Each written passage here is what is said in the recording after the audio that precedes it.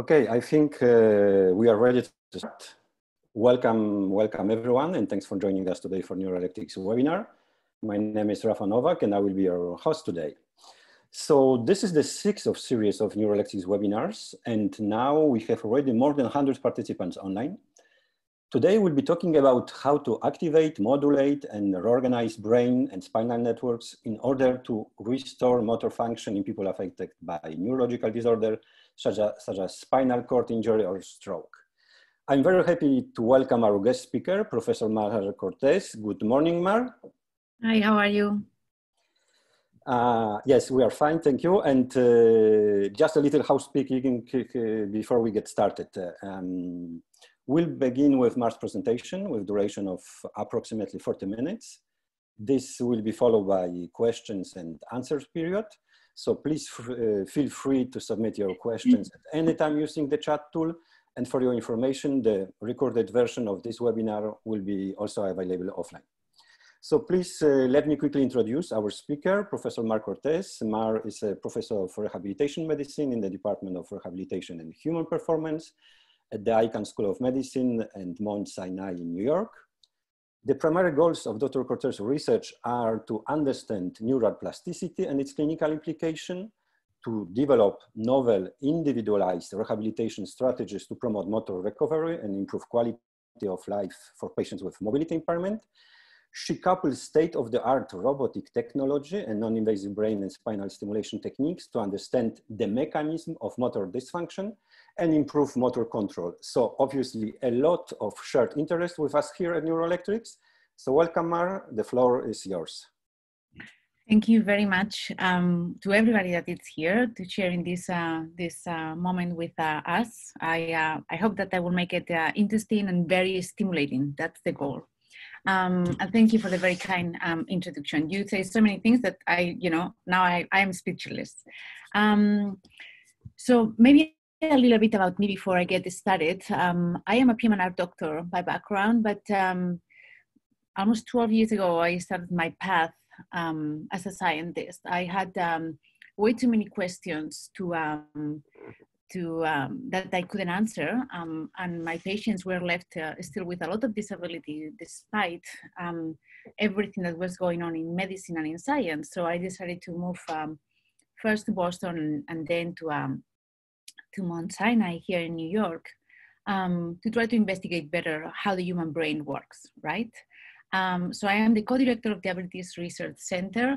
This is a very nice picture of New York City. That's Manhattan. That's the view from the dean's office. That's definitely not the view from our office for our center, but one day we'll have such a beautiful view. So let me just maybe tell you a little bit what is that we are doing here. In the Diabetes Research Center, we're trying to do three different things. One is to understand brain and spinal plasticity after any kind of neurological damage. We're trying to develop new strategies to address any consequences after a neurological injury. And we are also trying to be a place where we can accelerate the path of neural technologies from the beginning, from the scientific concept to the mainstream clinical adoption. So that's in a shell what is that we are aiming to do. Let me introduce you to our amazing team. We have from physical therapists, occupational therapists, neuroscientists, doctors. What else? Well, we have artists. We work with it's a very biomedical engineers. It's a very multidisciplinary team, and we have multiple collaborators because we have realized that if we want to really address these very complicated questions, we need to put our brains together. So I'm very, very interested about the creative process. And before I start with my talk, this beautiful artist, Javi Royo, he has a very, very funny Instagram page. He described very well how the creative process is. You have a great idea, it goes through a phase that you say it's good, it's bad, it's good, it's bad. You have the deadline for the project delivery. Suddenly you go to the shower and taran, there you have your fantastic idea. So in all this process, it's what we are doing here in the center. And I'm going to tell you a little bit about how we integrate these brain stimulation devices with motor recovery in our center. So in our center, one of the things that we always say, and the other director of the center, Dr. David Petrino, has a TED talk explaining very, very well this, we treat our patients like if they were superheroes. So we believe that rehabilitation, as I say there, it's a performance training, and our patients are our champions. So here at the center, we work with some of the best athletes in the world, and we are trying to understand what it's that makes them exceptional and how to make them better. So the same thing we do with our patients. Let's get started with what is motor recovery and neuroplasticity. So many of you might know that when we have, I'm going to give two examples, like the two main examples of patients that we treat here, and the two lines of research that I usually do. One is a spinal cord injury, the other one is a stroke. In the spinal cord injury, as you can see here, usually it's a traumatic event that it can result in an alteration of the normal sensory, motor, and the autonomic function. And these changes are going to really have a very psychological, physical, and social impact in our patient. So this disruption between the connections of the brain and the muscles are what is going to create all of these changes. There are multiple systems that they are affected. That's why they have been for recovery of the motor function after spinal cord injury, many diversity of approaches, from stem cell research to robotic training with exoskeletons, right? And everything in between. So the problem usually is people with spinal cord injury, they are left with incomplete recovery of the motor function. They are left with a huge increase of neuropathic pain and with spasticity. When the motor function is recovered, we call it that adaptive plasticity. When it's when those axons that they have left spare after the lesion, or the descending pathways, they start growing and they go where they are supposed to go, that is to the muscle to get innervated. When that axon doesn't go there, we assume that it's a process of maladaptive plasticity, and it leads to pain and spasticity. We do know that after stimulation of the nervous system, after injury, if you stimulate the nervous system, we can augment plasticity of these spare or latent circuits through focal modulation. So there are many different types of modulation or stimulation. And in this schematic here, I just wanted to divide it by location. So there are different approaches that they're modulating the motor cortex, such as the repetitive TMS, so transcranial magnetic stimulation, transcranial direct current stimulation, that the bulk of my talk I'm gonna be talking about this approach. Theta burst stimulation, the pair associative stimulation, or PAS, that it's just putting together afferent stimulation with TMS. We can also modulate or stimulate directly the spinal cord with transspinal direct current stimulation, non-invasively, with epidural stimulation invasively, or with spinal associative stimulation, that is also combination between afferent stimulation and central stimulation, colliding those two stimulation bodies at the spinal cord level. And then we can also stimulate the muscle level, right, with FES, the functional electrical stimulation, TENS, of motor skill training. And with motor skill training, what everybody thinks about is physical therapy. Here in our center, we're very big in trying to bring technology into rehabilitation. So even to do physical therapy, we use robotic devices. And I will explain a little bit later why is that. When we think about the stroke or brain stimulation and stroke rehabilitation, the concept is it's similar. We have in the side of the brain that had a stroke, in the affected hemisphere, we know that there is a decreased excitability of the whole hemisphere, and there's an augment or increased excitability in the hemisphere that didn't have the stroke. So scientists, they have been devoting a lot of their time and efforts in trying to balance it out, this balance of excitability in between the two hemispheres, right? So here we have different approaches that will create increase of the excitability in the brain, such as a high frequency repetitive TMS, intermittent cerebral stimulation, and another tDCS. In the contrary, if we want to stimulate the unaffected hemisphere, that is the one that has more increased excitability, we will be using low frequency rTMS, continuous cerebral stimulation, or cathodal tDCS. But what is really neuroplasticity? I believe that as a clinical scientist, for me, it's very, very important to go to the basis, because if we understand how the neural structure works, then it's going to be much easier for us to adapt for each patient what the needs are and do a more personalized kind of treatment. Since we have like these novel techniques now that we can use, such as non-invasive brain stimulation. So when I talk about neuroplasticity, I'm referring to the basis of motor recovery, right? We do know in this beautiful schema that Carmichael published in 2010, that neuroplasticity is the ability of this nervous system to respond to either intrinsic or extrinsic stimuli. And then it will reorganize its structure, the function, and the connections. This neuroplasticity can be triggered by an injury, but also by activity or training, okay? So Nudo and collaborators, they published this paper that it was seminal for us to know that in order to create a reorganization of the cortical maps, so in order to create a change in the brain to promote plasticity, you need to do rehabilitation. You really need to do an active training.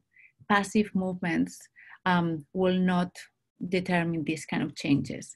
So knowing all of these things that we know about how biology and neurophysiology works, the other part of the puzzle that we need to understand is what do we need to do for that training to work, right? If we really want to promote this plasticity.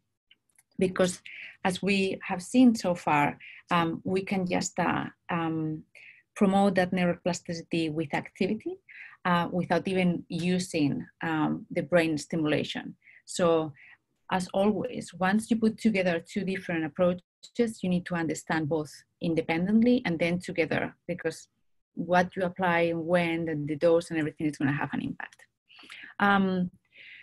So very, very important, and very quickly, I'm going to just go through the key factors of motor recovery during training. So we know that when we do, after having a motor dysfunction, after a spinal cord injury, after stroke, MS, any neurological disorder, we are going to need, it's going to be very, very important to know how this therapy needs to be. We do know that the therapy needs to be intensive, needs to be active and challenging for recovery to take place. New technologies that they are like coming out now have many advantages for application in this kind of treatments. They can provide like a more intensive and longer trainings, and they can adjust to the individual patient and level of enhancing this capacity for recovery. The practice of the training, it should be scheduled efficiently. This means that it needs to be done early after the injury, it needs to be in a task-specific variable matter, and it has to be related to activities of the daily living. We do know that a lot of times, or now more and more research studies, they are getting into what are the psychological factors that determine how the training can be better. And we know that motivation, it's a big thing. That's why now a lot of the robotic therapies, they use gaming, virtual reality. We're going to be talking about these things. What is the problem here? The problem is that despite everything that we know, all the advances in medicine, all the advances in pharmacology, all the advances in how to take care of these kind of patients early on, so they don't die right after the injury like it happened before, for example, with people with a spinal cord injury, there's still a need for novel approaches, since the current ones, they still leave people with disabilities. So here it comes the novel technologies. There are many things that they are coming up, but to me, here group right now, we're about to submit a review about what are the technologies, what are the approaches for motor recovery in upper extremity in people with a spinal cord injury, and some of the more validated approaches are the ones that they are here in your screen. So we do have tDCS. I will say not only tDCS, but non-invasive brain stimulation. I will put TMS in here too. It's a safe and non-invasive techniques that can modulate cortical excitability. More and more approaches now, they are using virtual reality, not also for motor recovery, but also for decrease of neuropathic pain. They're using like this virtual reality and enhanced reality just to do movement therapy. Then we have the sensor technology, motion sensors, force sensors, just to assess and also to enhance this kind of therapy. I think that it's very important for us in the rehab world to have very, very clear what the outcomes are that we want to measure.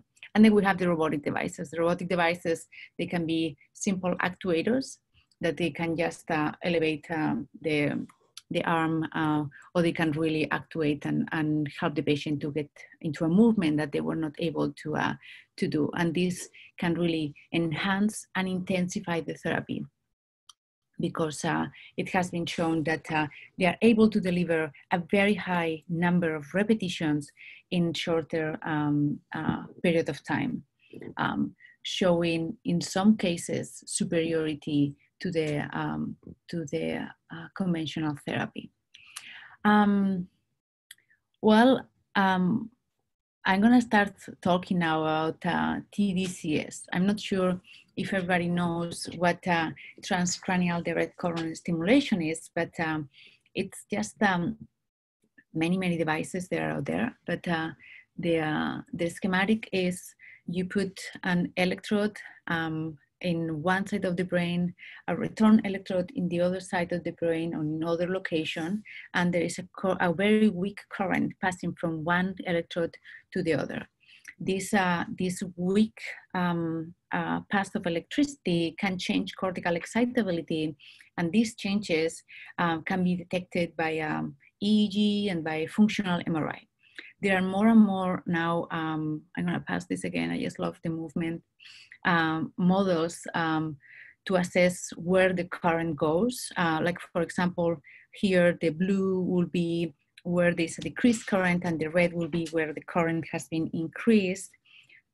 So this will allow us to focus to target better what part of the brain do we want to stimulate. There are many, and I'm not going to get into it because this will be like another talk.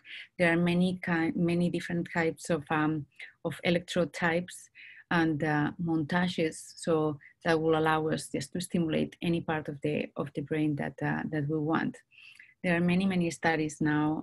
For many years, this technique has been studied, because of his very low risk and safety profile. And now it's known that it's safe, low risk, therapeutic method to improve not only neurological conditions, but also psychiatric conditions.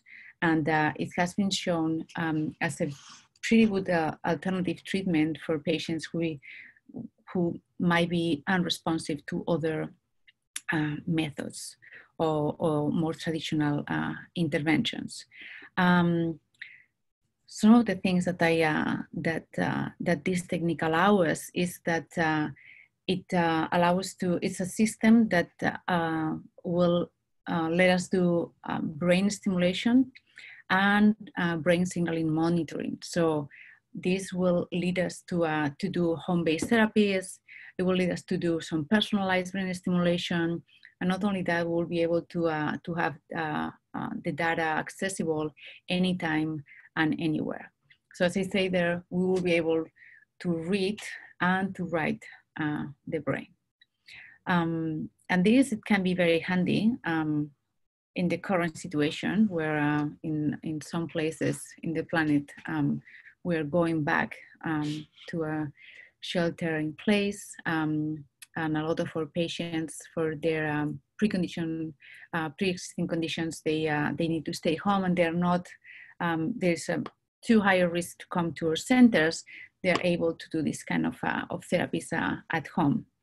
Another thing that it's very interesting for us when using this kind of non-invasive brain stimulation devices is that when we want to study children's brain, where they are moving around and playing and doing rehabilitation, this kind of hats that they have EEG and tDCS all included will allow us to do that. We're about to open a center where we are gonna have a program called Therapy is Play. So we're gonna be studying people, well, little children with cerebral palsy. So just to try to investigate what is the better, what are the better neurorehabilitation outcomes for them. In order to do that, and since we were able to create a new center, we contacted a studio elsewhere. Muriel Phillips is the CEO of this center. She's the artist that is gonna create this center for us.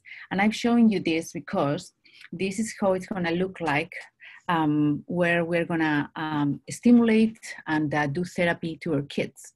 So the kids are gonna be having the tDCS cap on. We're gonna be able to be monitoring the EEG constantly and applying the tDCS when needed, while they're playing video games and gamification programs in these big screens over here. The studio elsewhere, they're experts in creating spaces that, well, they call it healing spaces, because we need to understand a little bit better how our environments can enhance their recovery. So this is a very exciting project that this year about non-invasive brain stimulation as a coadjuvant motor rehabilitation strategy. And I said coadjuvant because I do believe that it doesn't matter how much you stimulate a brain that has been damaged, unless you are using another combination of strategies, it's not going to work. Let me tell you a little bit what has been the number of publications that, and well, the increase actually of PubMed publications for the last, well, since 1990. The last record was set at September 2019, and we went from less than 200 publications in 2006 to over 1,200 publications last year. So there's a lot of interest from the scientific community, from the clinicians, and also from the users, as we will say later. And there are more and more clinical trials using tDCS per year. Going to last 2 years ago, there were like about over 120. So a lot of people, they are doing it. A lot of people are investigating what are the best practices to use these kind of technologies, that they're kind of easy and they have shown somehow effects in motor recovery. But let me just go through a few examples of how it can be used and what is the evidence that they have shown. In the past years, we have done many studies using combination of tDCS and by itself or with motor training. One of the things for those of you working with spinal cord injury people that they have quadriplegia, so they have cervical level injury, they cannot move from their neck down, is that their priority is the use of their hands, right? So we decided to target with tDCS the area of the brain, the M1, that targets the hand. We did a sham control study with using only one session to see after one session of tDCS, how was, if there was any change in the grasping activity of our patients with quadriplegia. In order to calculate the grasping, we didn't use functional scales. Well, we did use them, but there were not differences, but we did use robotic devices. And we show that there was a significant improvement in grasp mean peak, so in the movement, the smoothness of the movement when grasping, when using tDCS. This was in chronic spinal cord injury patients. We decided then, having that proof, that we decided to do a combined brain stimulation and hand robotic training in these kind of patients. So we asked them to come 3 times per week for 6 weeks, and we separated them. We randomized them in a sham and 2 milliamp intensity tDCS group. What happened was that the patients that they were in the real tDCS group, they improve their function, their hand function, doing the box and block test, that is picking up boxes from one side to another, not only after they finish the brain stimulation and robotic training, but also in a 6-week follow-up. And while the sham group didn't have that significant increase. However, we have done tDCS in other populations and in other areas of the brain. So that was targeting the hand area in people with spinal cord injury. We did a few years back with a group in Barcelona in the Goodman Institute, we did a tDCS study with robotic assisted gait training in people with subacute stroke. We did see that after the training period, the combined training period, we have a group that had tDCS targeting the leg area, so over the vertex, the annular stimulation. Another group that has tDCS in the hand area that has nothing to do with the training that we were doing. So it was like a control group. And then we had another group that had no tDCS. It was like the sham group. Everybody improved. This is in subacute stroke patients. Everybody improved, and there were no differences in between groups. Not in the functional ambulatory category, not that this is this one, not in the goit velocity. So we have, sometimes it works, sometimes it doesn't work. In a much larger study, because that was a study that we did with, let's call it like low number of patients. It was less than 20 in each group. This was, we tested 82 chronic stroke patients in this study. And this is an upper extremity training study combined with tDCS. There was, after 3 months of training, there was an increase, an improvement in the focal measure in these patients. But there were no differences in between the real tDCS and the sham tDCS. However, those improvements, they persist after 6 months after we finish the training. What it is, it says something about how important it is the activity-dependent plasticity, right? I mean, the training robotic training, any kind of training, it does something, even in chronic stages. But there were not significant differences in the group. So tDCS, it looked like it did not go to increase that motor recovery in these patients. So we did. So we were wondering, yeah, right? Because if you have a review, if you do like a little review of the literature, you will see that there are like many articles that they say it's fantastic, it really works, and some others they're like this percentage of responders. So you need to be careful. So why this happened? I think that it's very important for us to understand who are the people that can benefit the most for this type of strategies, right? So one of the things that we discovered in a post-analysis that we did in this past study that we did is that when we studied the corticospinal activity or integrity assessed by TMS, the transcranial magnetic stimulation, that it tells you what is the integrity of the corticospinal tract, giving you this MEP, the motor evoked potential. We determined that the TMS, this MEP, is a predictor of clinically meaningful response to this intensive arm therapy in chronic stroke. Meaning that maybe not everybody that needs to have brain stimulation. To have brain stimulation in a patient that doesn't have a neural, neurological substrate that you can stimulate or you can enhance, it might not make much sense. So a little bit of how we can do brain stimulation work.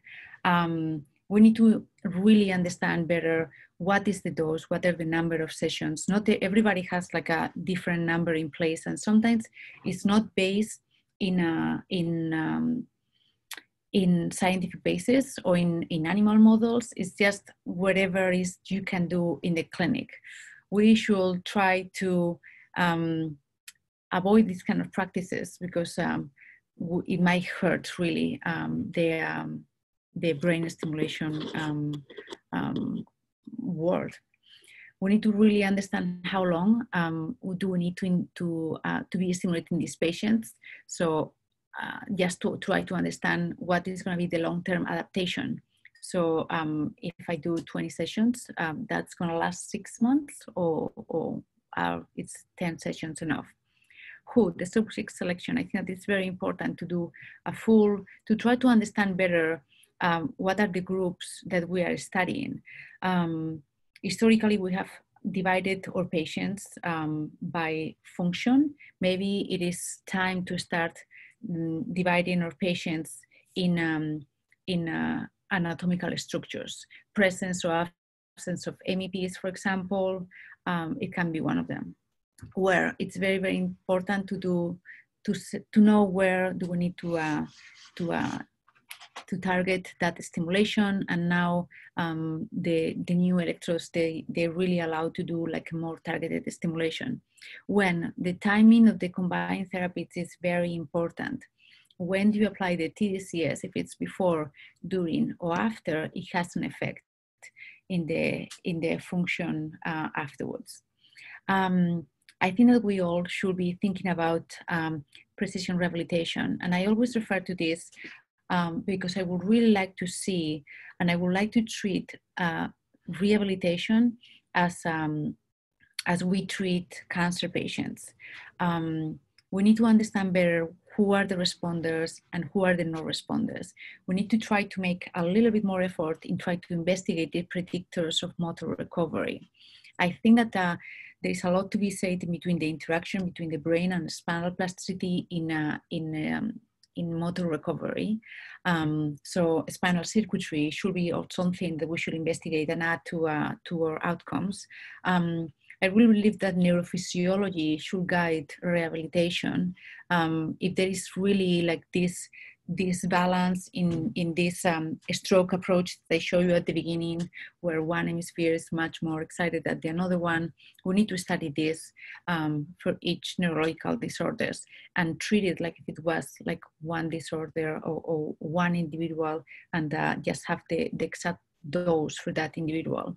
I would really like for us to develop new and more objective and more sensitive outcome measures. I believe that technology, new sensors, robotic devices, they're giving us like more accurate kind of outcomes, and that's very important because sometimes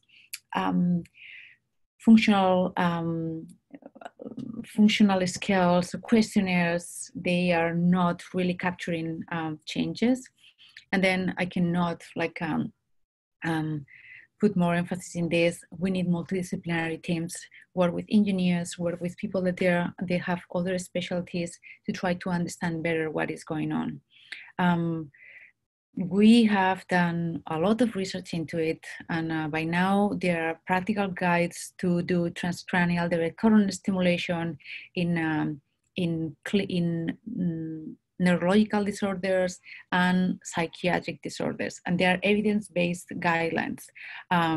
So everybody can see in these reviews and these guidelines what is the level of evidence for each different disorder. So, you know, I invite you all to read them if you are going to start studying tDCS or brain stimulation in humans. We do know by now that that tDCS can really change cortical excitability. We know that we can target different areas in the brain. We can model the current to know exactly where it's going. And with the new electrodes, we can be more or less focal as is needed. It's safe, it's low risk, and it has shown a very good promise in improving neurological and psychiatric conditions. So, you know, we need to be responsible of doing good research, but I will definitely encourage everybody to try it. In the last 2 minutes that I have, I would like to bring to everybody's attention how tDCS has been also used, has been moved from the laboratory to the wider community, right? And this has been seen with a lot of do-it-yourself kind of devices that I would not encourage anybody to use them. I don't think that it's a trivial thing to pass currents into somebody's brain, but it is true that there's a willingness to try, right? We do know that, you know, tDCS can really change or modulate brain physiology, cognitive functions, and behavior. So a lot of people have been using it for human performance. We were approached by Red Bull and the high performance team to try to investigate how the brain of an elite athlete works. So we opened for the first time a human performance division that really focuses here in Mount Sinai on athletic and executive performance. So we understand human performance as a spectrum. So it goes not only from people with disabilities to also athletes. And we do know that human performance, so how we behave in life when we want to do a task, it has many different variables, and there are all of them. I'm not going to read them, but it goes from inspiration and motivation to genetics. So we were very fortunate to work with the Red Bull team to try to investigate if non-invasive brain stimulation, tDCS, could change the central fatigue of elite athletes. A team of scientists, over 25 scientists, we met in LA to analyze the neurophysiological responses to brain stimulation to try to understand if these athletes can why they will stop or slow down when they were tired. So I'm going to show you just a few pictures of that really amazing study that we did. We only studied 4 athletes over a week. We put them, this is me, we're doing some EEG recording in the athletes after they have done fatigue exercises. We did use TMS assessment to assess what was the motor potential responses that they had. And you use electrodes all over the place to assess all those responses. This is one of the tests that they were doing. these are endurance athletes, and it was really a great, like an amazing experience to investigate them. Since there were only 4 patients, it was just serious. There were only 4 patients, so the sham control study that we didn't show superiority of the tDCS to see if we could decrease the fatigue in these patients. But again, it's like a case series, so it doesn't have like a lot of enough evidence to say it doesn't work. It's something that, you know, it's open to investigation, and I think that there's a lot to learn there, not only for athletes but also for patients.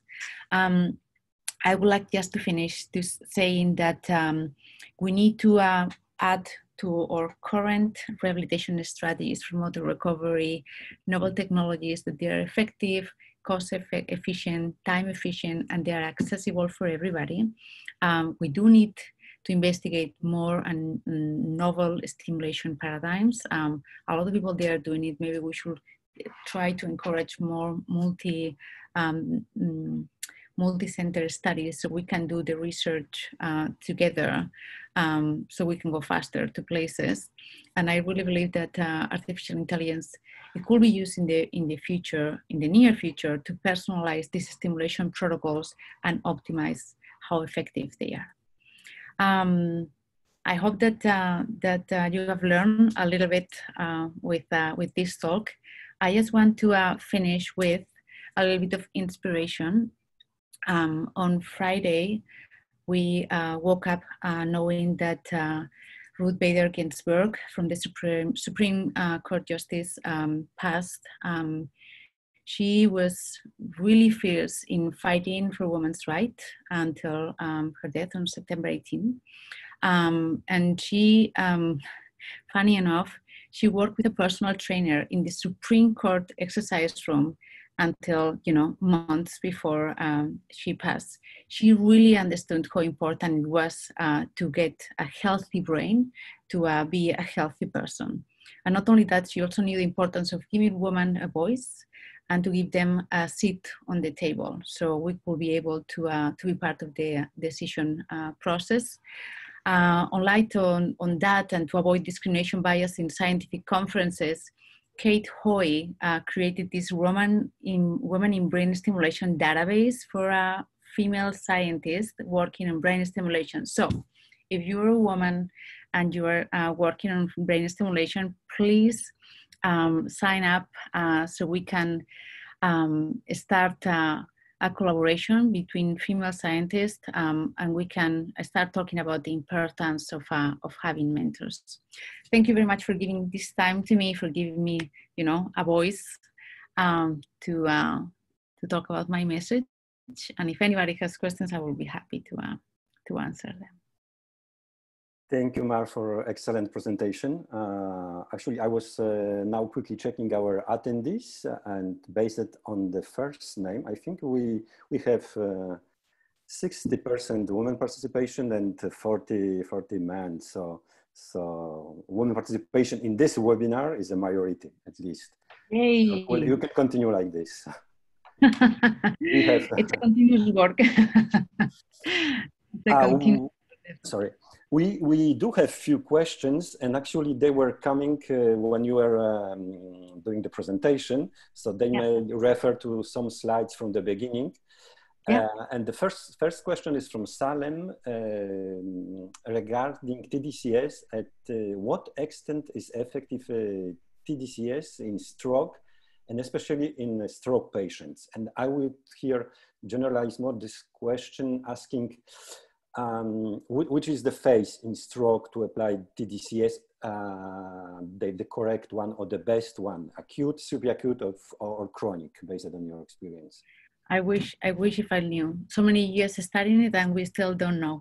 I will say that more and more efforts are being done in doing brain stimulation right after the injury, right in subacute stages. But it is true that a lot of the efforts they have been trying to get the attention into chronic stages, because it's so much easier to determine what is the value the increase or the change of this motor function or any function that you are studying when the patient has plateau, right? What happened in the early stages is that we don't fully understand how spontaneous recovery occurs in stroke patients. So when you apply any kind of intervention, it can be robotics, it can be brain stimulation or both, unless the delta of the change in a shame control study, it's really big in the control group, it's very complicated to determine how much of that improvement it was not due to the spontaneous recovery. However, I must say that we were thinking about doing a multi-center study here to try to investigate not only how brain stimulation can improve, but also what are the neurophysiological markers of these early stages of a stroke to be able to tell the patients what the prognostic is going to be. For example, there are studies now that we know that the presence of MEP responses in the first week after the stroke, it has a positive. The prognostic is much better than patients that they don't have an MEP response. So it's a line of investigation that's ongoing, and also since the profile of the tDCS is so safe, it's worth doing this kind of early stages studies. So I will definitely, tell everybody to please, go ahead and do them. Okay, thank you very much. Next question is from Kate. How to do the stimulation at home? How to monitor the patient treatment, and how many the patient can be treated at once and one point of time? So with this neuroelectric device, with this hat that I was showing to you, there is you can contact the company. I don't have the home-based device, but you can have that device for you. So what you do is the device has different. It has like different electrodes that you can just preset and have them just set, and the patient just need to put the electrodes, put some gel in the electrodes, or use sponge electrodes or whatever. Just put the hat on, and the doctor from home or from the hospital or from wherever, it will determine when the stimulation will happen. Okay, it will be like kind of like a virtual visit. So you as a doctor, as a scientist, as a researcher, will be controlling what is the stimulation time, the duration, and everything that is happening at home. There are a few studies, home-based studies now going on.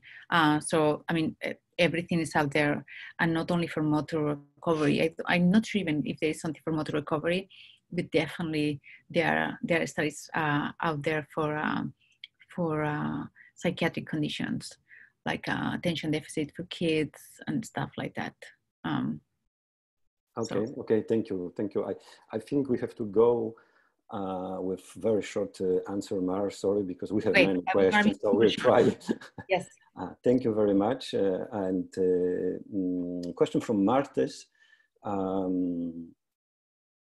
How we can combine actually different techniques? I mean, if this could be effective, tDCS, because you were mentioning tDCS, virtual stimulation, video games, sensor technology, robotics, and so the question is if we could combine all these techniques at one patient, and if this would be more effective. Well, there's not short answer for that. I really believe that when you combine different strategies, you need to. It doesn't need to be symbiotic, meaning that it doesn't sum. It's not going up. Actually, I have a very nice slide here. I don't know if I can share it. Yes. So here, Lang, that it's a physical therapist, that they have done a lot of work with tDCS and brain stimulation. She published that when you prime the brain, when you do two different types of stimulation, for example, depending of when you do it, right? And the type of stimulation that you do, it will determine where it goes, the excitability. So you cannot assume that the same kind of stimulation or no stimulation, the two different things that work. For example, robotic works this delta amount, stimulation works this delta amount. If I put them together, it's going to be twice this effect. That doesn't work like that. And it's not only that. I might say that each neurological condition, it needs to be studied separately, because a lot of the studies that they have been done in brain stimulation, they are in healthy subjects. When the brain gets injured, it works differently. So it's not as easy as it seems, but it can be done. Okay, thank you. So regarding the combined stimulation, another question from Martes regarding the timing. So if you apply the task, if you have any clue when to stimulate, for example, with tDCS of TMS, before the task, during the task, after the task, what could be more effective? There are a lot of groups that they have been studying that. In our center, we decided to do the stimulation before the task. And it's because in some animal models, they have been shown that if you prime the brain, if you stimulate the brain before doing any kind of manual task, it's better than if you're doing during. So clinically, it makes like more sense to put the tDCS device and to have the person doing speech therapy or doing robotic therapy. So you can actually do it in the training period, right? Otherwise, you need to add 20 minutes to that training protocol. But there were some studies that they were showing that there's like a competition going on when you are doing the stimulation and you are activating that pathway at the same time. So the idea is to prime the brain before and then do the task in the area of the area that you were stimulating. It can be like, speech therapy, as I say, it can be like manual therapy or anything like that. Exactly, thank you very much. Next question from Mastane. I probably miss it, but what is the definition of the corticospinal integrity that was found to be a predictor? I guess the predictor of the effectiveness of treatment. Yeah, so the corticospinal integrity is it's measured by the TMS, by the transcranial magnetic stimulation. The transcranial magnetic stimulation, it's a coil that you put over the M1, the motor cortex, and with surface electrodes, when you apply the stimulation, you will get a biphasic wave. When you measure the peak-to-peak amplitude of that wave, it will give you the motor evoked potential. Changes in that amplitude has been shown to reflect changes in corticospinal excitability. Okay, so the greater the MEP, the greater the excitability. So in our group, for example, a lot of the studies that we use, we have neurophysiology as one of the outcomes. We have neurophysiology, we have clinical and functional scales, and then quality of life scales, for example. Plus, you can have then, like BDNF testing, genetics, whatever it is that you want. But the corticospinal tract, I think that it's very important. And in the stroke rehabilitation, it has been shown to be a major player in recovery. So, yeah. Okay, thank you. Another question from Bernardo regarding the study about the impact of tDCS on gait. Did you assess the effect on kinematic, kinetics, and EMG measures? Thanks for the presentation. That's a very good question. We did not in that study. We didn't have back in this was done in the Goodman Institute, and we used the gait training and the Locomat, that there are like two different devices that allow to do gait training, people with stroke, spinal cord, etc. There was not EMG done in the legs to assess, if they were getting stronger, right? If they were able to have like a better contraction, and they were not. They were. I don't remember. No, but they were not kinematics and kinetics from the devices. We just reported functional scales like the 10-meter walk and the quality of gait with the FAC, sorry. Okay, thank you. Question from Christina. Is it true that functional clinical measures may not be sensitive enough, but sensors may actually give us too detailed information which may not be clinically meaningful? What are your thoughts about it? Absolutely. I mean, she's absolutely right. As a scientist, we need to be very careful with this because sometimes some of the interventions that we do, they are so small that that they don't have any clinical relevance, right? I mean, what is the point for me to be stimulating a part of the brain so small that only it's able to characterize the corticospinal tract of the finger area? If my patient is able to move the finger, one finger better, his quality of life, her quality of life, it's not going to be enough. So I agree. Like that's why the big funding agencies, they want improvement in quality of life, improvement in clinical function. However, to do proof of principle studies, you do need measurements that they are sensitive enough to do those proof of principle. For example, to be able in a chronic patient to be able to reorganize the spare connections that they are left, even to get a minor change, that is a lot. Because in chronic stages, nobody does anything. So if that can be amplified, that is really, really important. That's why I think that we need to, and now it's very easy, we need to implement more and put more technology inside our centers. Now, I mean, our phones are able to tell us all the vital signs, I mean, why don't incorporate this in our research studies?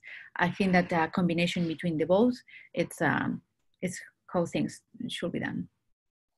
Okay, perfect, thank you. Another question from Joanna. Would you say TMS should be used in spinal cord injury patients before attempting rehabilitation strategies as well?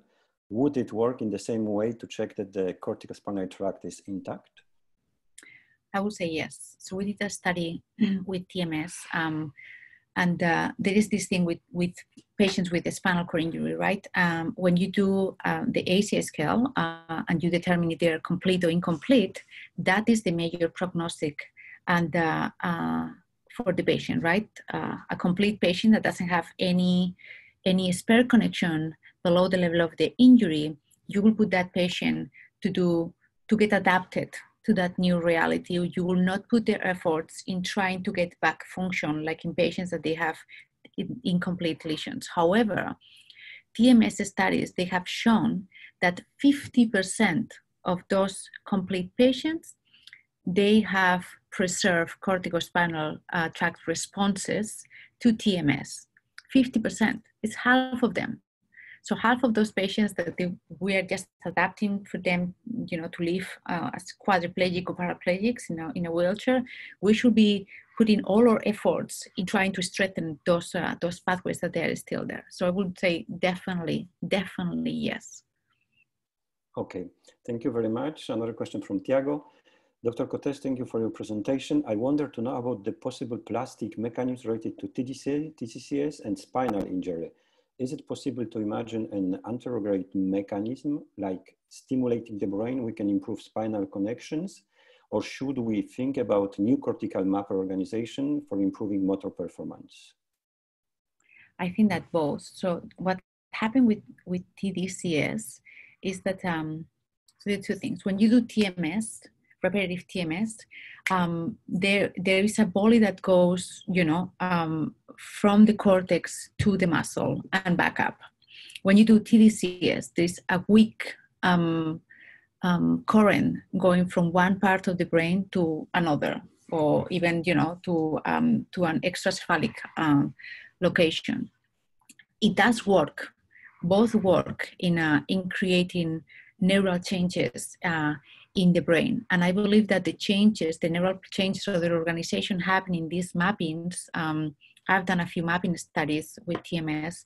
They occur when you are what you add this activity-dependent plasticity, right? When you're doing this rehabilitation, even with patients with quadriplegia, for example, you know that people that they don't have leg function. When you do the mapping, the map of the hand, it's going medial to the area of the leg, right? I will say that in patients with the spinal cord injury, it will be very, very interesting to do not only brain stimulation, but also other type of stimulation. I will pair central stimulation with afferent stimulation, with electrical stimulation to the muscle, because that kind of stimulation also, it can change the motor mapping. I don't think that one type of stimulation it's necessary, and it's something as complex as spinal cord injury. Now more and more groups are doing central stimulation, spinal stimulation, and peripheral stimulation, so triple stimulation. It's all like, you know, it's all on the works. Okay. But it's Thank you. Sorry. Another question from Anna, actually related to this. Thank you for your amazing presentation. My question is related to the structural changes in the muscle fibers. For the muscle fibers for chronic patients, stroke or spinal cord injury. What is your opinion about the impact of new technologies on functional recovery in those patients with a high level of spasticity or even with changes in the muscle fiber length? Changes on muscle fiber length like shortening or fibrosis of soft tissues? Well, I always say that, I mean, I treat a lot of patients that they have spasticity because I work with a lot of patients with the spinal cord injury and stroke. So TMS, for example, transcranial magnetic stimulation, it's been used successfully, and I believe that tDCS has been done it too, to treat spasticity. The exact changes that they happen in the muscle, I am not sure, but I like to think of spasticity as a problem, inhibitory problem in the brain. I don't think that it's a problem of the muscle. I think that there is a mixed signal.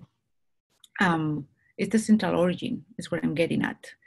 So I do believe that changing brain signaling will determine that tone, it will be, you know, it will be decreased.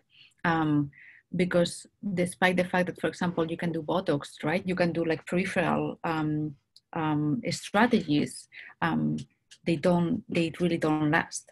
So the problem is really not the muscle. The problem is that there has been either a damage in the brain or a damage in between that communication between the brain and the muscle. Okay, thank you. Thank you very much. Somehow technical question, actually, so far at Mount Sinai, you are using 8-channel stimulator device or 20 channels or 32? The question from Rodolfo. Is there any clinical difference in the response? Hola, Rodolfo. I have here, where is it? Oh, yeah. I have the 8-channel one. Is it the 8-channel one? See, I have the 8-channel one. But also, the thing is that I don't, so I'm not an EEG person. I have done EEG studies with the device just because it's so easy to do it. But I have like an external person doing all the analysis for me, and the EEG people that they use, the 62 channels, 100 and something channels, they're like, okay, if you want to do like a little study of how brain signaling is affected with tDCS, this is enough. And I've used in my studies always the 8-channel one, I believe. Okay, thank you very much. I think this was almost the last question. If you are running out of time, there are some questions regarding specific application, like in epilepsy, neurodegenerative disorders in children. So I would say, please stay tuned for the next webinars, because we will be inviting people from different fields and from with different applications. Actually, the next one will be related to neurodegenerative disorders with Alzheimer's disease and frontotemporal dementia. So stay tuned to our next webinars.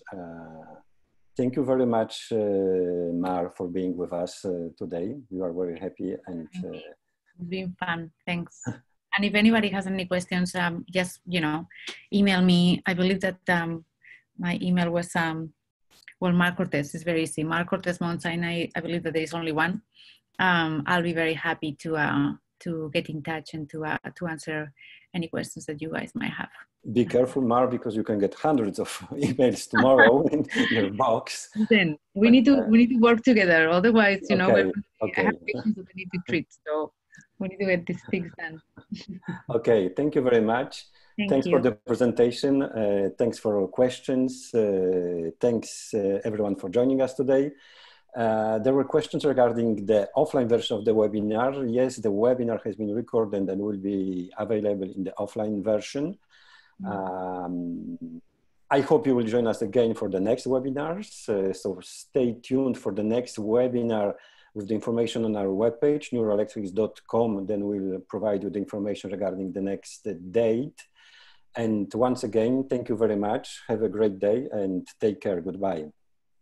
Bye-bye, everybody.